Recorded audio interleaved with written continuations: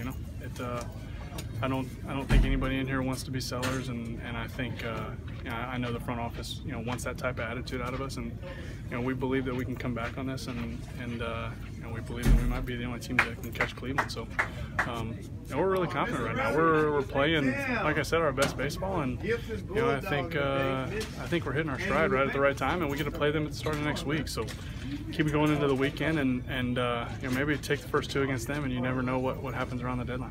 The fact that you have another year of control here, you're not a pending free agent. Does it make any sense to you? I know some teams do that; they get out in front of things. But do you try to figure out where they're going? Do they ever explain it to you? No, I think they want us focusing on today and focusing on the game at hand, and you know, it's tough. You know, you try to focus on the plan each day, and not really knowing if today's the day that you come in and you're going somewhere else. But yeah, I don't know, the front office will be able to tell you, but you know, maybe that's why nothing's happened yet. I mean, I think they still believe that we can come back on this, and I think they still have confidence in us just as much as we have confidence in ourselves. And you know, shoot, Cleveland might be the happiest team when we start selling guys. So you know, I think it's a good vote of confidence, the fact that we haven't made any moves, because you know, we believe we can climb back in.